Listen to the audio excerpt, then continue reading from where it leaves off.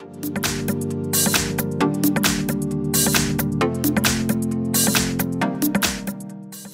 everyone, here we've got Xiaomi Mi 10T Lite 5G, and let me show you how to allow unknown sources on this device. So first of all, let's find and open the settings, and here we have to tap on the privacy protection. Now let's tap on the special permissions, and here let's find install unknown apps.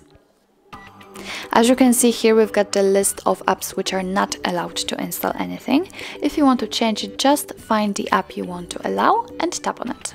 Now let's tap on this switcher, and here we've got an important warning that the third-party apps which are on this list aren't verified by the developer, so actually you're doing it on your own responsibility.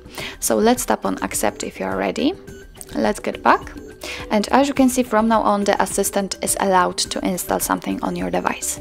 If you want to turn it off, just tap on it and click on the switcher again. As you can see, from now on, the assistant is not allowed to install anything. So that's all. This is how to allow unknown sources in your Xiaomi Mi 10T Lite 5G.